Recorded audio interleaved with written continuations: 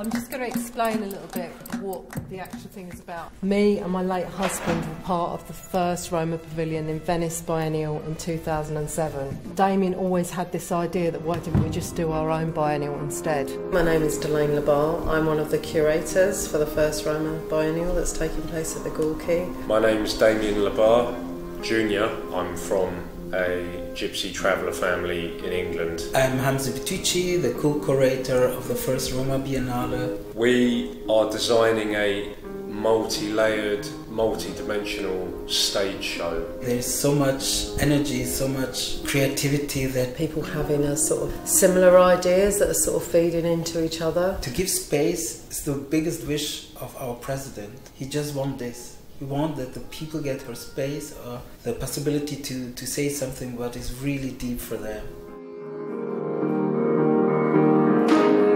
My name is Ryan Knight.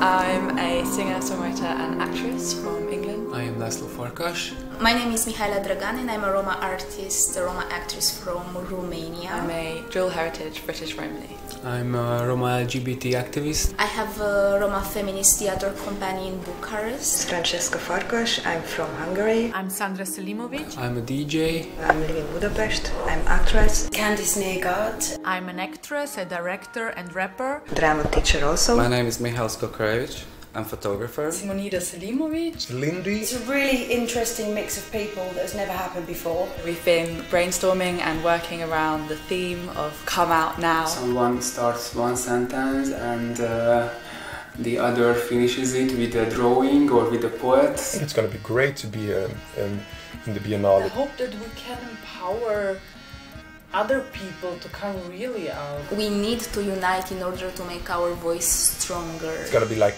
punk, schlager, burlesque, cabaret. It will be scandalous and beautiful.